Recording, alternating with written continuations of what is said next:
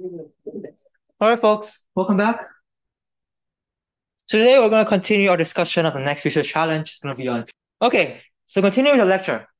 So we see a couple of multimodal challenges. We started from representation, where we had just assumed that there was one element in each modality, or you holistically aggregated each modality into one element, red and blue. And representation study how we can learn better representations that take into account the information sharing and cross-modal interactions between those two modalities. So you saw three paradigms, right? Fusing representations for some task, learning one representation for each modality and coordinating them through some function that is super helpful for retrieval, exemplified by models like CLIP. And we also saw factorization. So going from two elements to learning more representations, taking into account the different factors, the different shared information and unique information that might exist in your modalities. So that was representation. We then moved on to alignment. We saw what was the case where there were multiple elements across your modalities. For example, 3 elements, 3 words in your sentence, and 4 object regions in your image. And we saw that if you have multiple elements across your modalities, how can we learn better alignment between them? How can you know which word corresponds to which other image region in the image? And how can you do that? How can you use that to learn better representations for your sequential and temporal data? So we saw lots of examples of multimodal transformers and their extension to better capture alignment. In every problem, we typically have both representation and alignment. These are two of the most important challenges.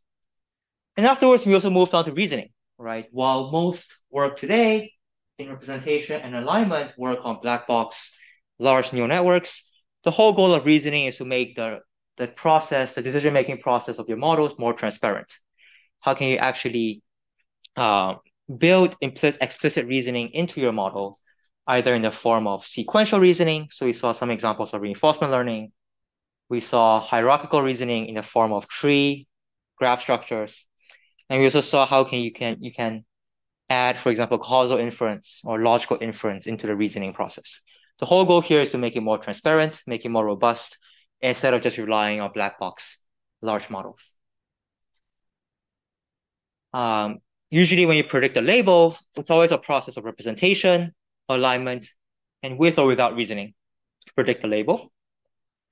But afterwards, we also saw generation, right? In the case where you don't want to predict a label, but you want to generate more data.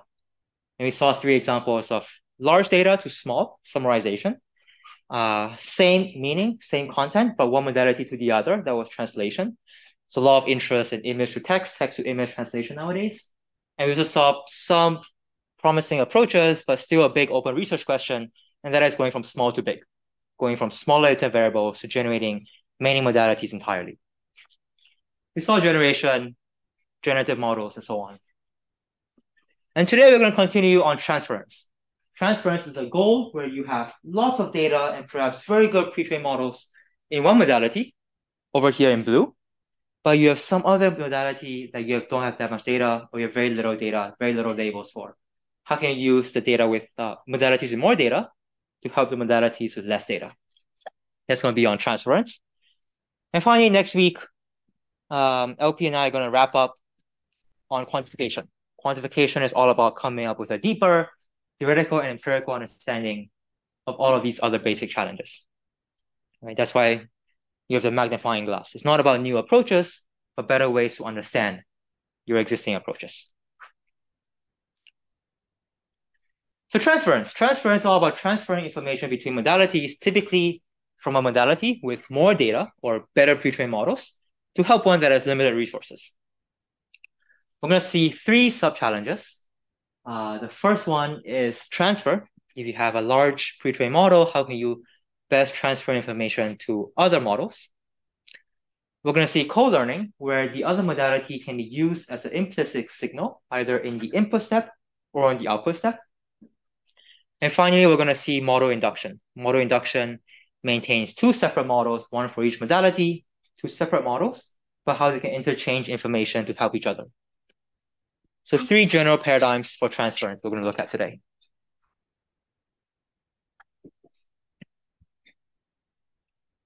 So firstly, transfer via pre-trained models.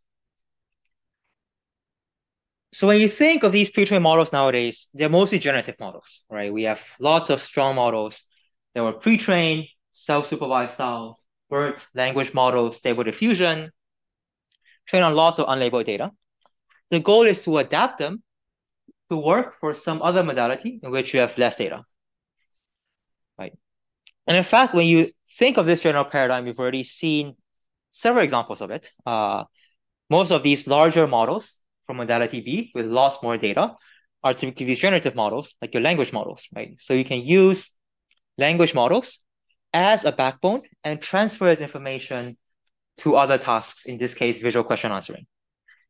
So this is mostly a recap, but quite a lot of the work in generation also overlaps a little bit with transfer. Right? We saw how we could take language models that were frozen. These frozen language models can contain lots of language-based knowledge, not specific to this visual question answering task. Right? Normally, you would train this visual question answering task just using supervised data. But now you can use these large language models with general linguistic knowledge. They can help you in these visual question answering tasks. And a general paradigm we saw 2 weeks ago is that if you have this frozen language model pre-trained, you can then train these adapter models that take in your image and train using just a very small set of parameters. You can adapt these image representations into language model inputs. You can do this multiple times. And finally, if you want to give it a new image and these two examples, it can reliably answer your questions for this new image given these two examples. Right? The example here was that you have an apple and you're saying this is a dax. You have an orange, you're saying this is a blicket. You give it an apple in a new orientation. You ask what this is. It should very quickly learn the association between the word dax and the image apple. Right? So I'll put this as a dax. You see some of these examples before, but in general, these are ways of doing transfer. You have a large model, pre-trained on usually the language modality. You can adapt it either from the adapter side at the input level. You can also adapt at the representation level. Right? You can open up these language models. You can get the internal features, and you can adapt it using other modalities inputs. We saw some examples of how you can use auto modalities to learn a feature, which then shifts the language feature. The language feature is the best, right? The language feature is from the pre-trained model, is probably the most informative. You probably only want to shift it by a little bit to learn what the other modalities contribute in your task. And this works really well. This works really well for these cases where the person might be speaking and there's some audio-visual information of the person's faces. You might not have that much data to learn directly from audio-visual, but you can use what the person is saying and use the language model features in order to better predict what the person was feeling. Okay. So visually, what it looks like is that without audio-visual, the language embedding is just a point. That's already quite informative. But the idea is that with audio-visual, you're only going to shift that language representation by a little bit, either in the positive direction or in the negative direction.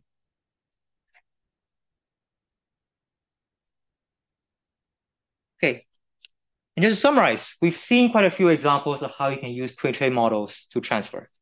A lot of it falls under the categories of conditioning pre-trained models. If you just have a pre-trained model, for example, in image space or in language space, that can only do one task, right? But if you want to adapt it to some other task, you can usually be seen as conditioning on this other task, latent variables.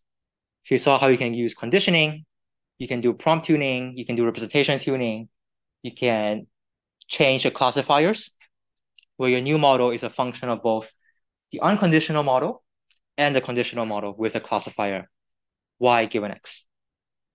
Right. So that's mostly a recap from generation. How generative models, large generative models train on lots amount of data, can help you transfer to other modalities. Beyond generative models, another promising paradigm is to train things in a multitask manner. Right? If you don't have that much data from a single task, for example, if I care about these 3 separate tasks, and I really care about robotics, right? I want to learn how to use video and time series to fuse a representation useful for robotics. But the problem is I'm not going to have that much data for robotics, right? So what do? I can take more data that slightly overlaps with my modalities. For example, I can take lots of audio, video data for human faces. I can also take lots of video, audio language data for general videos, for example, YouTube videos. And the hope is to train one model for everything. so that you can learn informative features about video and audio from your larger data sets for video classification and human videos and have it transferred to robotics in which you don't have that much data. Right? So that's the goal of doing multitask learning of one big model that can then transfer to data sets or tasks that you don't have that many data for. And you saw some examples of this, HiMMT model and also the Gato model from DeepMind, where you can train a single model for many different things. For robotics, you have images, you have actions, proprioception, the pose of the robots. You might have audio, video in the case of faces, and other generic videos from YouTube. The key idea is to standardize everything into one input sequence, because all data nowadays can roughly, abstracted away, can roughly be seen as a sequence, right? Language can be seen as a sequence of words, video a sequence of frames, even these actions, even these robot actions can be seen as a sequence of actions one at a time. Append a modality-specific embedding to them. That tells you that this is language, and this separate one-hot embedding represents audio. This separate one-hot embedding represents video. And also it makes clear that video, for example, is shared between your first, second, and third tasks. You're going to train a shared model. These shared models are typically based on multimodal transformers. It's quite generic model. And finally, you can append task-specific classifiers onto each head in order to predict different tasks.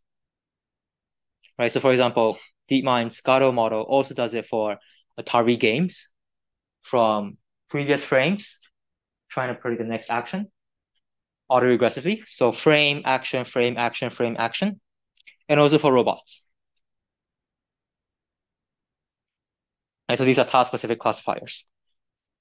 And you can train everything together using multitask learning.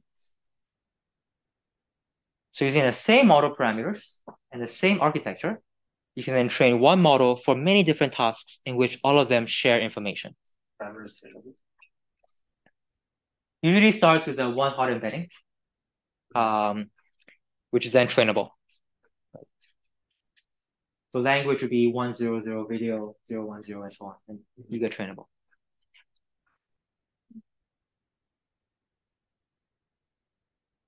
But these methods work quite well. You can pre-train them on a couple of data sets in which you might have more data, and then subsequently transfer them to tasks in which you have less data and perhaps even new modalities.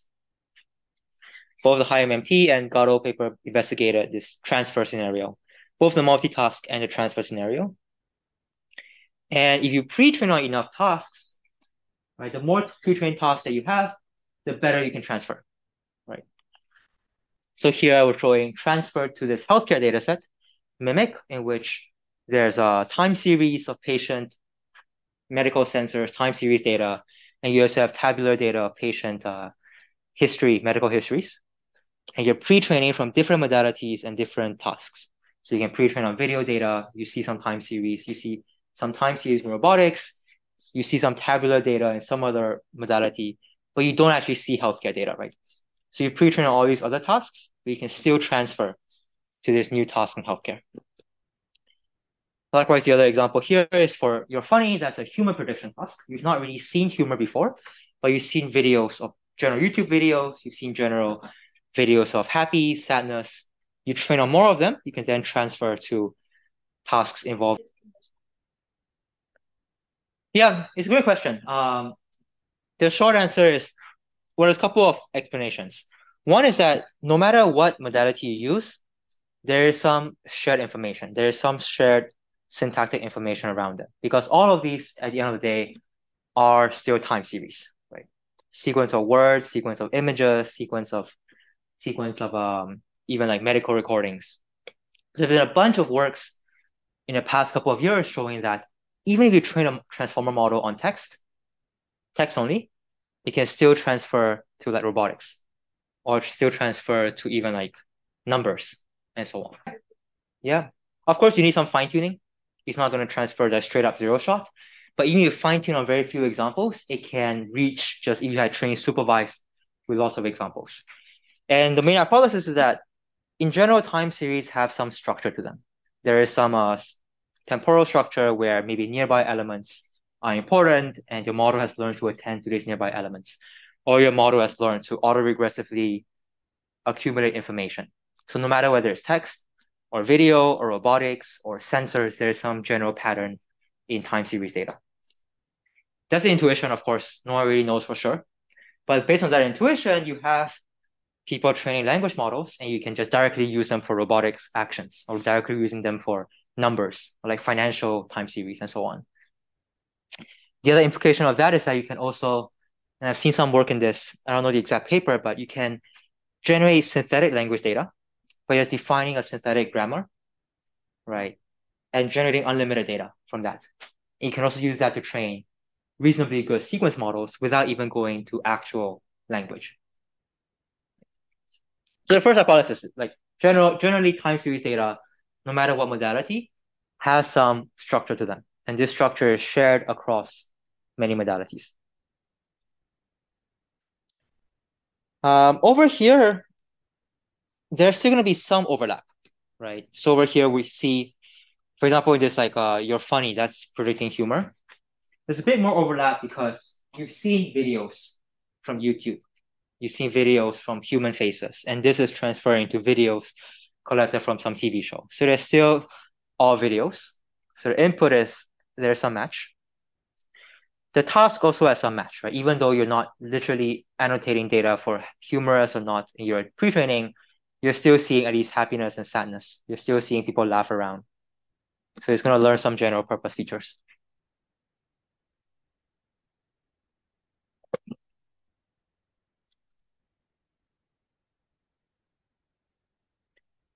But yeah, I mean, if you ask the research committee, I think they're pretty much split. I think there's going to be some amount of people in multimodal who think that this and scaling these types of paradigms up is the future, right? Taking all the different modalities and all the different tasks in the world and learning one generic world model that can work for everything. And the hope is that if you have enough of these modalities and tasks and your model has high enough capacity, then you should be able to transfer to anything, right? Of course, there's also a lot of people who believe that task-specific, domain-specific methods are going to be more useful, especially in the real-world settings where you may not care about transfer, but you care about doing one task really well and even really transparently, right? If I just want to work with doctors and define a task for medical data, I'm just going to build one that is very transparent, very reliable, very robust, just for doctors. So general paradigms, two different paradigms. But of course, it's worth thinking that a lot of these large, many modalities models make a lot of implicit assumptions. One implicit assumption is that all modalities can be represented as sequences across individual tokens without losing information. So that's a big assumption, right? If you assume that images are made out of sequence or patches, that's already losing a lot of spatial information. If you're working with time series, it's also not super clear how you would segment things one token at a time, right? Because a lot of these time series are continuous in nature. It's not clear like text how you would tokenize across time. So a lot of these methods typically end up making a lot of assumptions, and probably a lot of performance drops is due to the assumptions in the standardized input sequence. Another big assumption is that your heterogeneity can be exactly captured by your modality-specific embeddings. So just one single one-hot embedding is able to distinguish and capture all the differences between video and audio. May or may not be true. Again, worth revisiting. And of course, all your cross-modal connections, all your cross-modal interactions can be perfectly shared and captured by one single model with one set of parameters.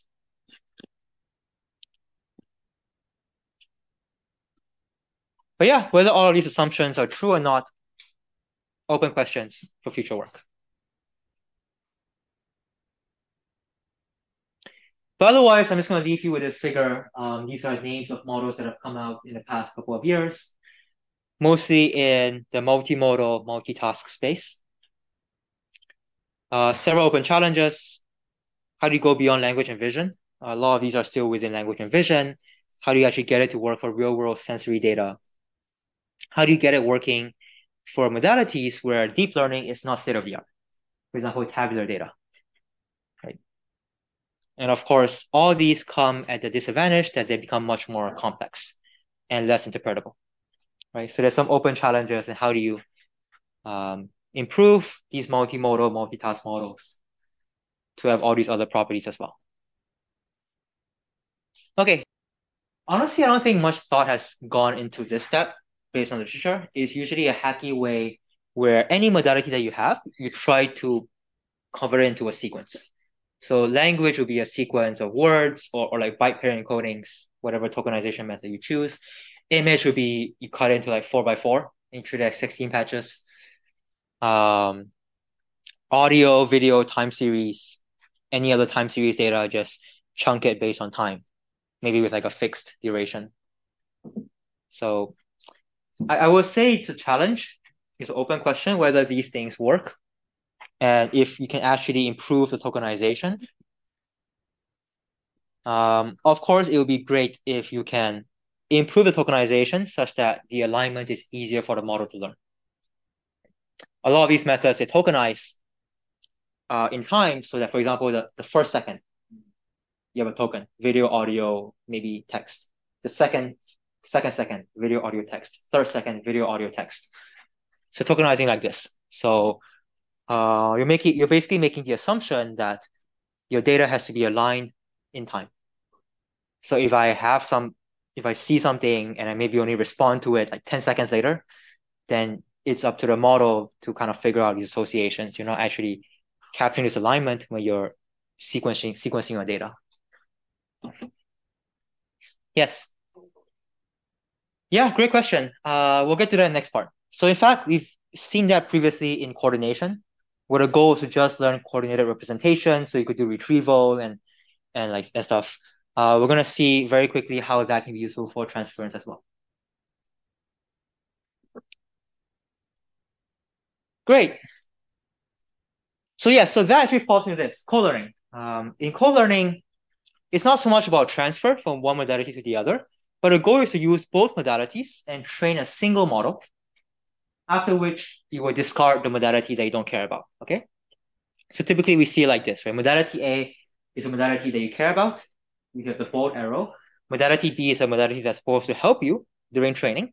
We show that using a dashed arrow because it's going to help you during training, but during test time, you're going to throw it away, right? It can be seen as extra auxiliary data during training.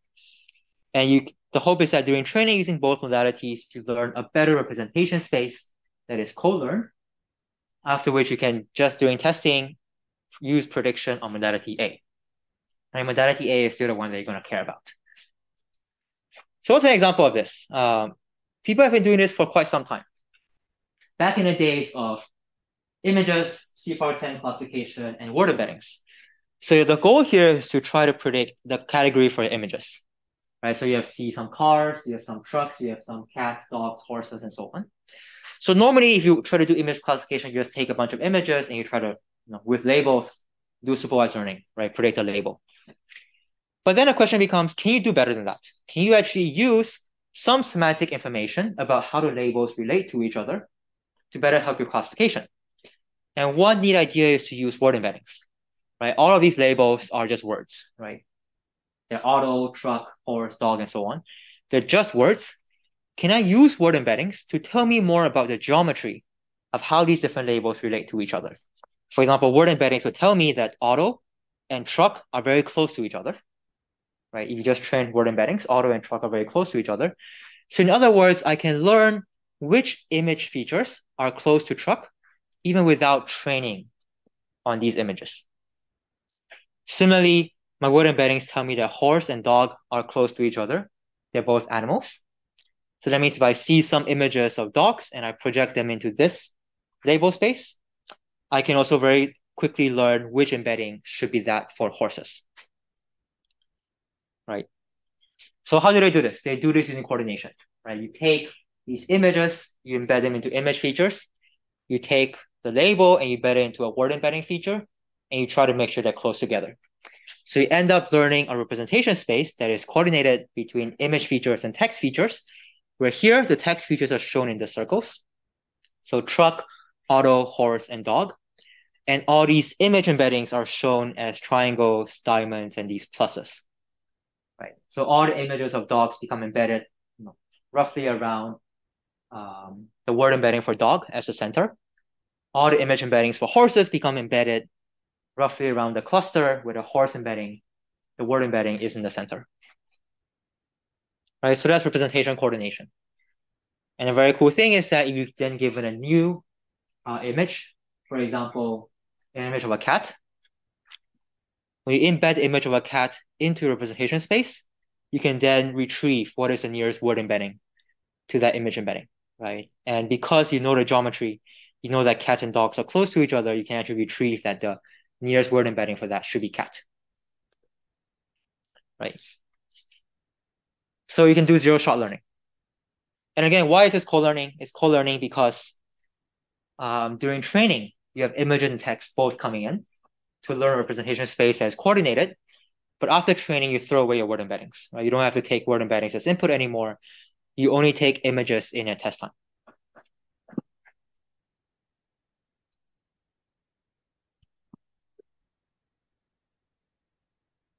And nowadays, people scale this up, right? You don't just train small images and word embeddings to do coordination. You can train large images and lots of captions for the images to do coordination. So this paper called Scaling Up Visual and Visual Language Representation Learning Using Noisy Text Supervision.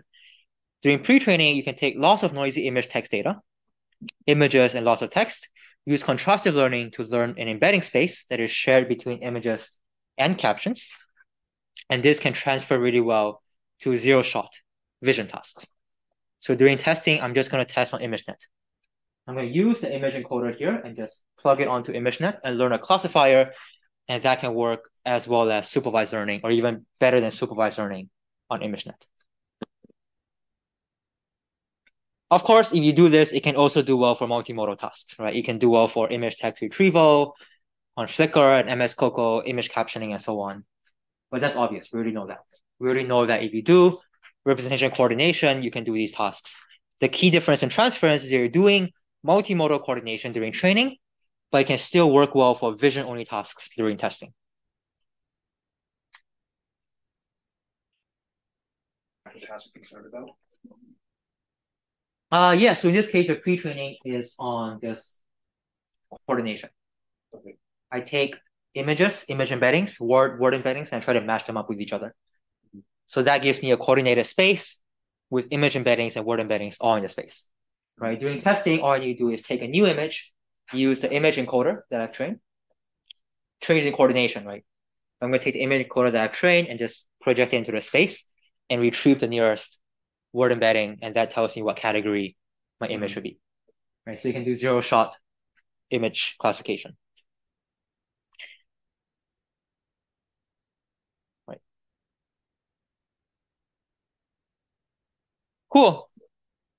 But that's a great question because you have this mismatch between training, which is multimodal, and testing, which is unimodal, right? And so there's mismatch in data. In the previous two examples, we also saw a slight mismatch in objectives. During training, you train with multimodal coordination, so you didn't actually have any task. And your testing was single modal, vision only, for a task. So actually mismatch in both training data and task. There's several works that look at co-learning where you actually train for a supervised task during training as well. So these methods fall under representation fusion. Fusion because we're fusing modalities for some prediction task, not coordination. So what we would do during training is that you have two modalities, for example, A and B. And why is this task, for example, sentiment, happy or sad, okay? So during training, I would take both modalities in, I would learn representations, I would fuse them and try to predict sentiment. During testing, I'm going to take the first modality, I'm still going to have it, for example, language, and I'm going to remove the second modality from the model. So perhaps give it all zeros, or give it the average value for vision in the second modality. And I'm just going to use that to infer what the label should be given only language modality. So here I'm doing essentially language only sentiment analysis. Right? So training will be multimodal sentiment, happy, sad, language and vision both. Testing will be language only sentiment. Using language, predict happy or sad, when vision is just filling in by zeros or the average video feature.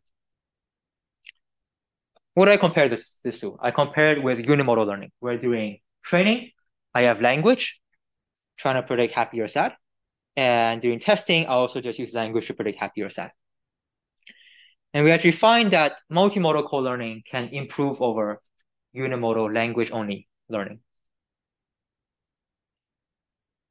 right? And only text is used at test time. So during testing, you're having a fair comparison between language only, with vision being zeros, and language only into a language only model. So somehow during training, using the other modality, for example, visual, nonverbal behaviors to predict sentiment can help you even though you're only using language at testing. So here's an example where training and testing has a modality mismatch. You have two modalities input at training, you only have one of them at testing. The other modality you just put in zeros, but the task is the same in both training and testing. Right. And the exact way that co-learning is done is through representation fusion. Any questions?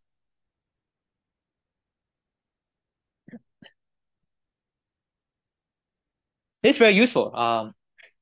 The way I'm thinking about it is that let's say I want to do language only sentiment analysis, right? Normally you would just train using language only sentiment analysis, but a key implication here is that sometimes if you train with language, but also nonverbal behaviors, it can learn a more enriched language representation for the same task.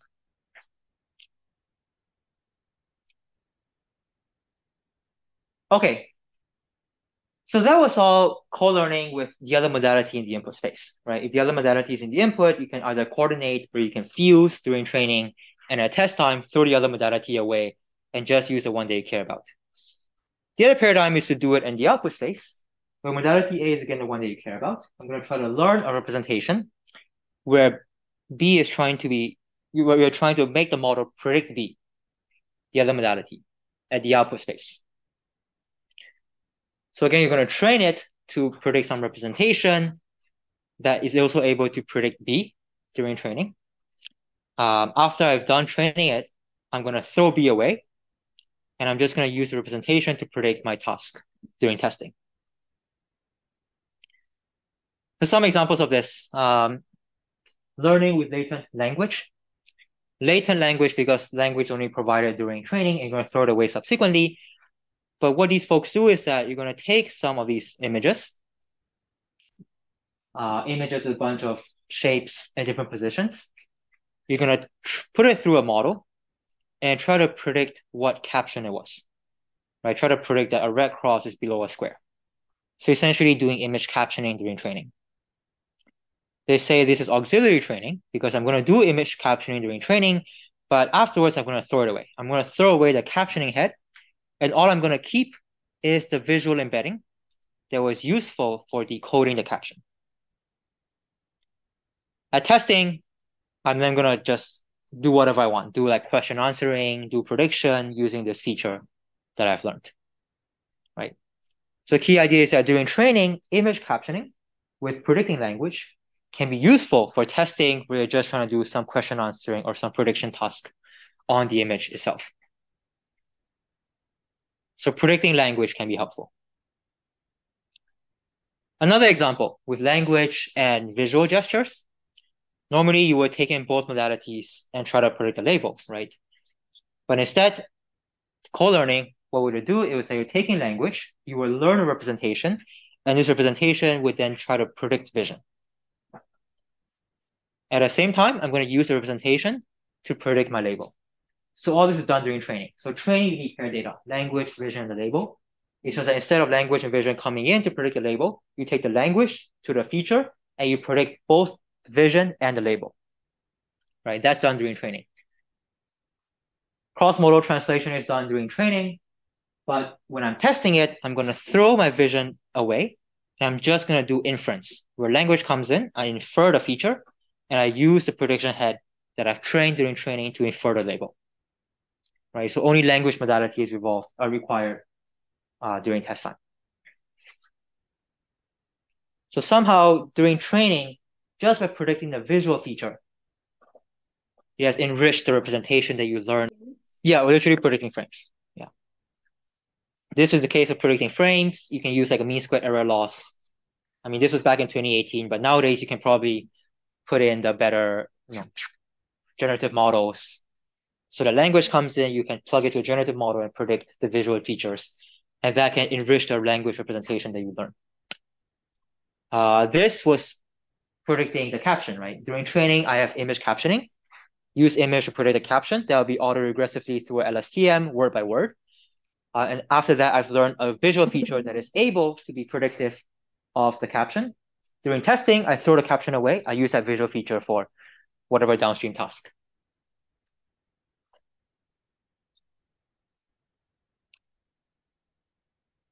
So a cool extension that this paper also showed is that to better encourage you to predict a vision, you can do both forward and backward translations, right? So you take language, you predict a feature. The feature should predict the vision. Whatever vision you predict, you go back to the feature and you go back to the language. So it's kind of like CycleGAN, if folks have seen that, right? You force the language to predict the vision, and whatever vision you predicted, you force it to recreate the language, and that encourages it to retain as much information as possible from the language.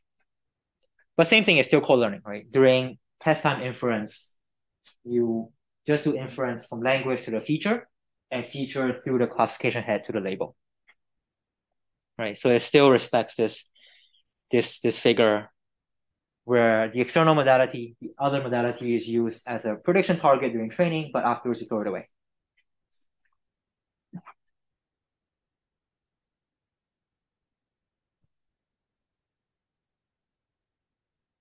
Okay, final example. Folks have also tried to train language models using this image prediction objective, right? Normally you train or you pre-train BERT using masked language modeling.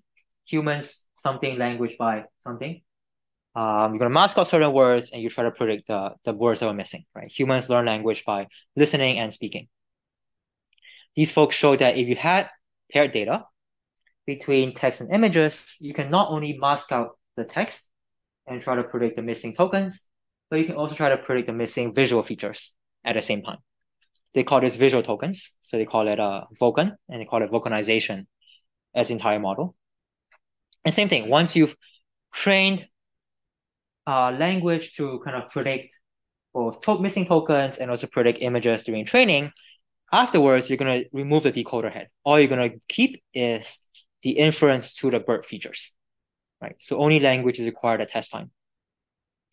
And it showed that multimodal co-learning, so multimodal masked modeling is better than language-only masked modeling when they scaled it up with language models. But of course, you got to revisit what do these methods learn. If you're trying to predict something, you're trying to predict B from A, you can only possibly learn the information in both modalities, right? If A is language, B is visual, you can't possibly learn what is in visual that's not in language. But essentially what you're doing is trying to encourage the model to not learn language-only things, but to learn something that is shared between both language and vision, right? Encouraging it to learn the information in both modalities. And if the task does require information in both modalities, then this could be seen as a way to better encourage a model to learn that informative part. If the task requires something in vision, not in language, then doing this cross-modal prediction wouldn't help, right? It's impossible to learn what is unique in vision without vision actually being as input. Yeah. But co-learning may not always work. It seems nice that, you can train with lots of modalities, learn generic things about the world and have it transfer to text, vision, audio, one by one. The hope is to build these big models over many modalities, many tasks, but sometimes it doesn't work. So what these folks showed is that they compared BERT. BERT is just trained on language, right?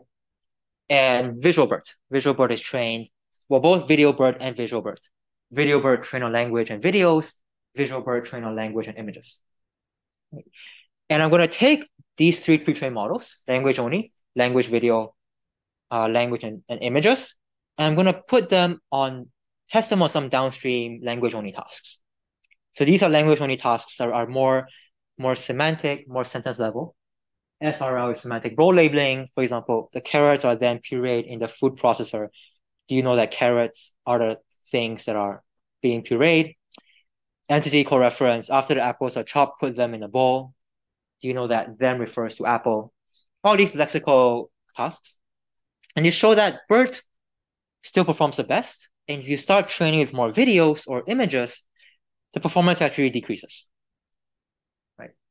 So co-learning may not always work for some tasks. Why? People don't really know. These are just empirical studies. Sometimes it works. We've shown lots of examples where it works. Here are just some empirical studies to show when it doesn't work. Right? In fact, even some seemingly multimodal tasks, it seems to not help as well. Not help as well. So here's an example of, again, you start from BERT, video BERT, visual BERT, 3 pre-trained models, and I'm going to take them and apply them on physical common sense QA. One example of that is, if you want to remove your gloss from furniture, I should rub the furniture with either a steel wool or a cotton ball. And your goal is to choose the right material, the right object to use it. And you should choose cotton ball.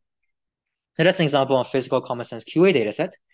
And it seems like physical common sense QA is something that should improve if you have further trained with videos and images, right? Perhaps during videos, you see what a cotton ball looks like. You see more videos or images of furniture. It should improve, but it shows that there's only marginal improvements, right? Video BERT helps a little bit, but not statistically significant, and visual BERT just doesn't help at all. It makes the performance slightly worse in some cases. So again, why is that the case? People don't really know. These still open questions. Whether co-learning, when co-learning works and when it doesn't work.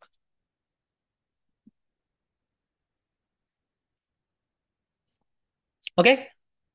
Any final questions about this? About co-learning?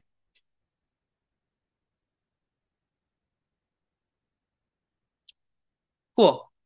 Final paradigm, model induction. So transfer was about big model transferring to a small model. Co-learning was about using both modalities to learn a single model, either with this extra modality in the input or in the output. Model induction is going to keep separate models, right? You're going to keep a separate model for A, a separate model for B. This can be much more useful if you don't really want to do any more training or kind of writing code to make some models.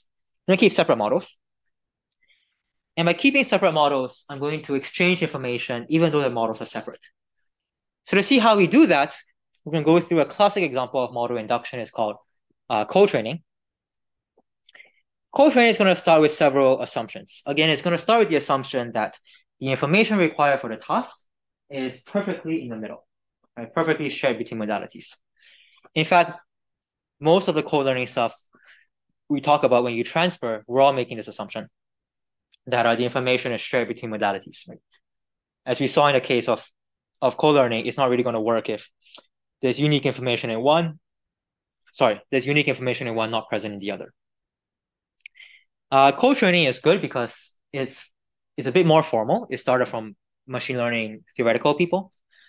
So they formalize this assumption as the fact that x1 and x2 are independent given y.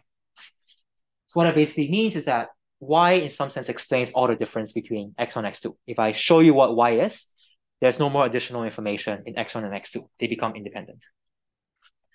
So visually, what that also looks like is the fact that x1 and x2 share no mutual information given y. And if you recall, these are these mutual information diagrams. Conditioning on y basically means that, so let's say this is y, right? This circle is y. Conditioning on a variable basically means you don't observe, you remove that area, right? So if you remove this area, you blank it out, then you see that language and vision, they don't overlap anymore. So that's a more formal way of saying that the only information required for the task is that which is shared between your modalities. This is typically called multi-view redundancy assumption.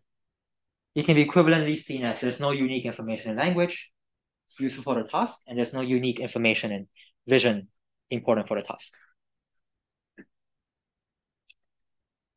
Some other assumptions for it to work is that it also be sufficient in the sense that because the information required is in the middle, right, shared between both, if I have enough x1 to y data, I should be able to perfectly predict the task. And if I have enough x to the y data, I should also perfectly be able to predict the task. Okay. Several assumptions of co-training to work. So what is co-training? We're going to start with a single view. Co-training, the single view version is called self-training. And in fact, many of you might have seen self-training nowadays. It has come up with a resurgence with self-supervised learning, unlabeled data. But essentially what you do is that there's some labeled data that you have, labeled to Y, and there's lots of unlabeled data, right? Very reminiscent of nowadays self-supervised learning perspective. But what you're going to do when you have unlabeled data and labeled data is that you're going to first train a classifier on the limited labeled data that you have, F1. Usually this labeled data is very small, so the classifier that you start with may not be very good. We typically call these like weak classifiers. The only requirement is that your weak classifier is a little bit better than random, right? You can prove that even if it's just a little bit better than random, it can keep improving and get better. It can't be worse than random. It can get worse, but it has to be a little bit better than random.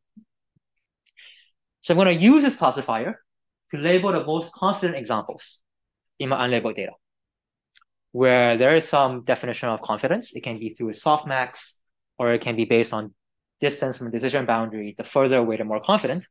I'm going to label some unlabeled examples, and I'm going to add it to the label set. So whatever unlabeled example it was, I'm going to use F1 to label it to get a Y. And even though this Y is predicted by my model, I'm going to treat it as a ground truth and add it to my label data. So you see that your label data set slowly increases, right? Slowly increases not with real labeled data, which you would normally get through a human annotator, but using pseudo-labeled data labeled by your existing classifier. And you're going to keep repeating this. You're going to keep retraining your classifier on this slightly larger expanded label set. You're going to use that to label more examples, put that into my label data, becomes bigger. You're going to retrain your classifier again on this slightly larger label set, and so on and so forth until you've exhausted all your unlabeled data. And during testing for a new sample, new test time sample, use a classifier to predict the label. So to see how these things work in practice visually, you have some examples, red and blue. Red for one class, blue for one class. They're all triangles because they're all the same modality. So you start by training a classifier, right? On this initial small amount of labeled data that you have. You see you have some unlabeled data points.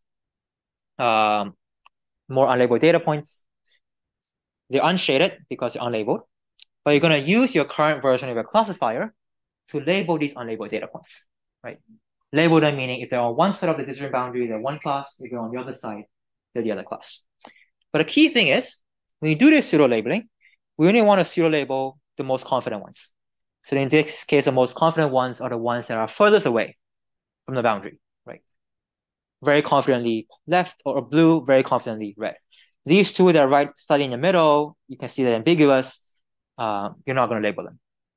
In fact, this decision boundary currently gets this point wrong, right? It kind of gets it slightly wrong.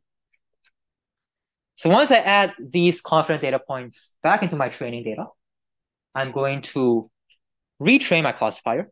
So my decision boundary changes, right? Given this new set of blue points and new set of red points, I'm going to retrain my classifier because the blue points are very much to the right. Your classifier boundary also shifts. And when your classifier boundary shifts, now it's much more suitable for classifying these new unlabeled points.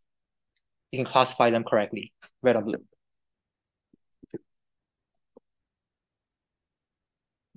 Yes, these things are sensitive, but there are theoretical guarantees you can prove about these things. In practice, there are also ways to make it much more stable. I'm going to go through some of these assumptions in a bit.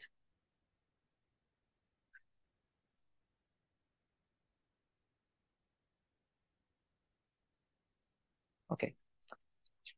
If you're interested, I mean, I won't have time to go through everything, but the key words are, semi-supervised learning, label propagation, domain adaptation, domain shift, if you want to look more for these resources.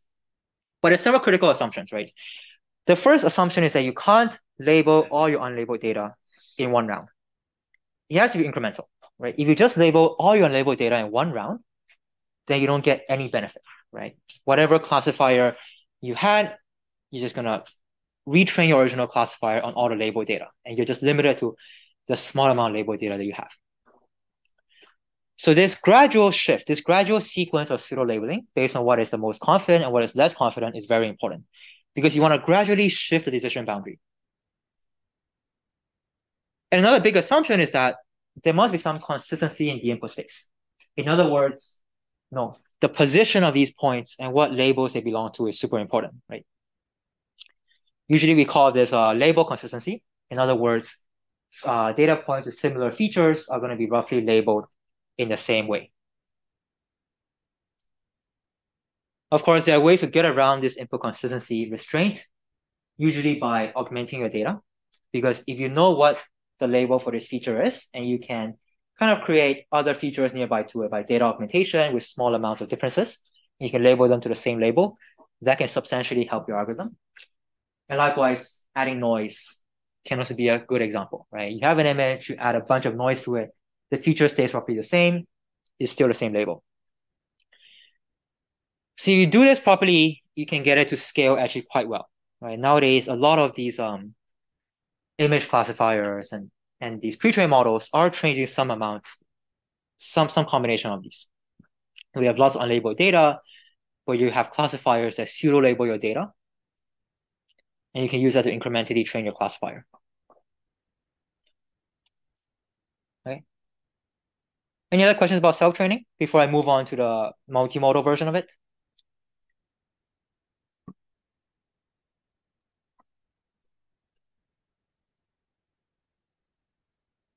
Okay.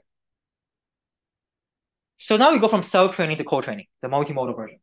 In co-training, you're going to assume two views or two modalities, X1 and X2. And using these two modalities, again, we're going to assume there's some labeled data, there's some unlabeled data. And the key idea is that we're going to have two separate classifiers. One from X2 to Y, and one from X1 to Y, and one from X2 to Y. Right? These classifiers are going to be starting trained from the labeled data. And you're also going to assume there's lots of unlabeled data for us to exploit. Okay? Similar assumptions. The information should be shared between modalities. That means whatever information you're capturing from this is only going to be the information that is common to both, right? So X1, I should be able to predict a label. X2, I should also be able to predict a label. And ideally, these views should be as independent as possible. So if I have labeled data in one modality about certain things, maybe that should be unlabeled in the other modality. If I have lots of labeled data about certain things, that should help the unlabeled data in the other modality. It doesn't really help when the labeled data from both modalities tell you about the same things. Okay? So here's the algorithm.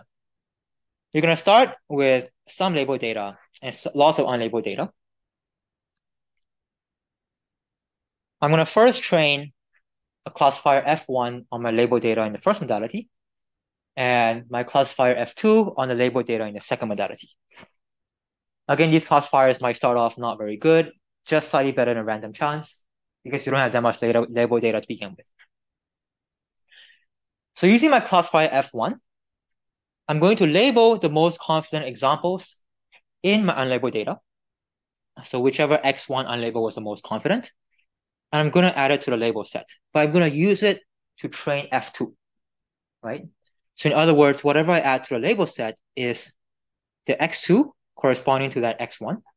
So X2 as input, and the Y will be the one that's labeled by F1, right?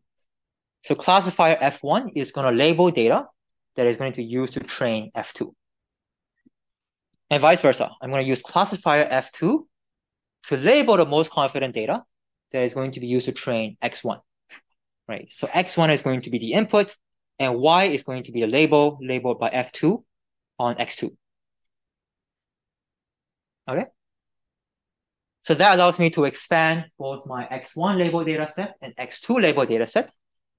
We're going to use that to retrain my classifier on the larger version of these unimodal label data sets and repeat. F1 is going to label data to train F2, and F2 is going to label data to train F1. Finally, during testing, if I have a new unlabeled sample, X1, X2, I'm going to take an ensemble, F1 of X1 and F2 of X2. Over here, ensembling works And there's no need to do any fusion because we already assume that this is mostly the shared information between x1 and x2. So if f1 and f2 should tell you the same answer. So to see this in practice, I'm going to run through an example that was first given in the original paper on co-training. That's the paper, by the way, if you want to look at the mathematical details. The original example operated using x1 and x2 as both web pages, right? The goal back then was to classify web pages into certain categories. X1 was the text on the web page itself. X2 is a text on hyperlinks pointing into that web page. Why? Your goal is to categorize the web page into academics, sports, news, and so on. So here's two examples. So that's LP's web page. LP's web page, I'm going to choose that as X1. All the text on LP's web page is observed by the model, is X1. And that's my web page. My web page is one that points into LP's. Okay. So my web page is going to be X2 in this case. X2, the text on my website, which points into LP's website. So I'm going to assume that LP's website is originally labeled. That's maybe the one labeled example that I start with. If I have the labeled example, I can learn from the text on LP's website that, for example, CMU, the indication of the word CMU indicates that it is an academic website. Okay, so that's the first kind of piece of evidence I have that I train my classifier. So my classifier F1, all it knows is that CMU maps to academic. I also learned classifier F2. That's the text on my website which points into LP, right? There are some words on my website that says advised by LP right before referencing LP. So it learns that the phrase advised by is also something that academics typically use. Okay, so those are my initial classifiers, F1 and F2.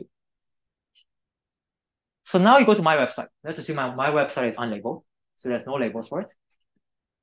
But now you can label using F1 and F2. In this case, CMU also appears on my website, right?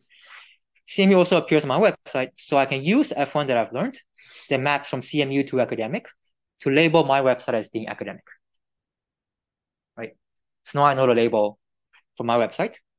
I'm going to use that label to train F2, right? Because this label came from F1, from just a text on my website, classifying the label. I'm going to use that label to train F2. What is F2? F2 is a text on all the other websites that point into mine, right? So let's say MLD's website points into mine. MLD's website points into mine, and maybe there's a text that says PhD program represents academic. So that's a new piece of evidence I learned about F2. And finally, I can go to some other student. Again, this other student is unlabeled. I'm going to use F2. F2 has to acknowledge that PhD program points into academic. So for example, if this other student is at Berkeley, and Berkeley CS webpage has a list of PhD students, including this one, I'm going to use that information using inference to predict that this website is academic. And I can then learn based on whatever information is on that student's website. For example, Berkeley does lots of robotics research. That student might be doing robotics. I learned the new evidence for F1 that robotics is academic. Okay, make sense? So starting from F1, F1 labels my website to gain new information for F2. F2 labels some other student in this Berkeley's PhD program that labels F1. So you have this cross-view labeling. Each view's classifier is labeling the data in the other view.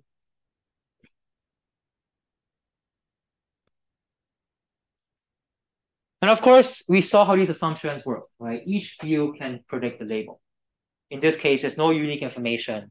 If I have information on my website and I can classify my website, I should be able to learn it as academic. If I can classify all the websites that point into me, like CMU's website, and so on, that should also be labeled as academic. So it's mostly working in the shared information space. And also we saw that a key idea is that these views should be independent as possible, right? So whatever labeled data I have of a modality, that should inform me about the unlabeled data in some other modality. You don't want the labeled data to overlap in what they teach you.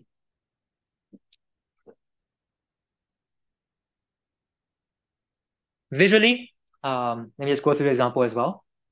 This is my first modality, triangles. There's some red and some blue. I'm going to use that to learn a classifier for triangles. Similarly, I have some circles. That's my second modality, some red, some blue. I'm going to use that to learn a classifier for circles, right? That's the very first step. Using those classifiers, I'm going to pseudo-label. If I have a bunch of new data points coming in as unlabeled, again, some of these circles are triangles, some are circles, some are triangles, right? I'm going to first use the triangle decision boundary to pseudo-label circles, right? One becomes blue, one becomes red. I'm going to use the circles decision boundary to pseudo-label triangles. Both are on the same side, so both become blue. Okay? Using this new set of circles and triangles that are both labeled, I'm going to retrain my classifiers. Starting from the triangles, you've added a bunch of new blue triangles here. The new classifier might look like this. Now I'm going to train a new classifier for circles. I've added a red circle here, a blue circle here. The classifier for circle might look like this. Eventually, geometrically, both of these circle and triangle classifiers are going to meet and point in the same direction. Of course, the big assumption is that your views agree with each other. You're operating within the shared information between both modalities.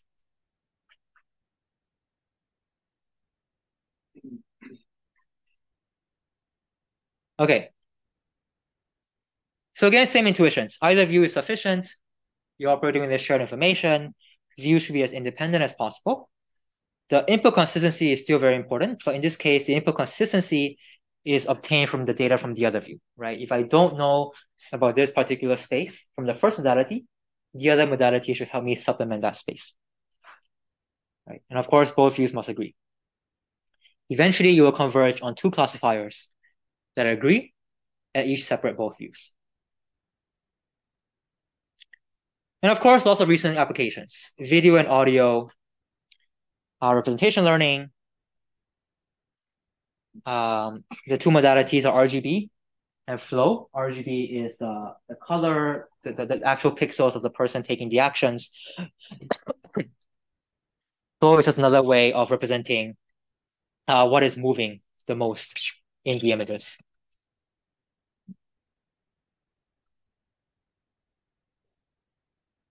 That's a recent example of co-training. You can read the paper for more details. Another cool example of co-training is that you can also co-train a large language model with a small language model. So GPT-3 can be used to co-train BERT. They can eventually help each other. Here's another example where you don't want to kind of take BERT and like embed it into GPT-3, or take GPT-3 and like predict BERT's embeddings. Right? You don't want to use the first two methods, right? Because that would require substantially changing your model architecture, substantially changing your prediction functions. But model induction is cool because you can keep both of these models separate, right? Maybe even just API access separate, but you can still interchange information based on how they pseudo-label each other and have them co-learn from each other. You don't have to open up the API. You don't have to kind of predict one's embedding from the other, as we saw in the first two examples of co-learning.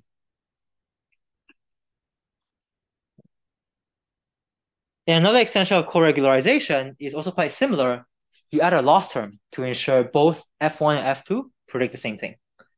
So this actually falls a little bit, has relationship to representation coordination, where you have both your models and you want to encourage them to predict the same thing, encourage them to agree on what they're predicting.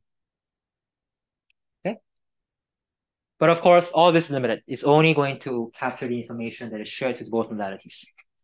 So that's a key assumption in all of co-learning. All right, that's all, folks. So transference, three key examples, three key paradigms. First one is transfer, where you have a large model and you're trying to transfer information to a smaller one. Co-learning looks at learning a joint model, where the other modality, which has more data, is either used as input or to help you predict during training. At test time, you throw it away. And finally, model induction. You keep two separate models, really suitable for nowadays if you have two APIs and so on, but you can still interchange information when they pseudo-label or exchange information more at the output label space. Okay? Many more dimensions and open questions for future work. Cool. Any final questions about transference?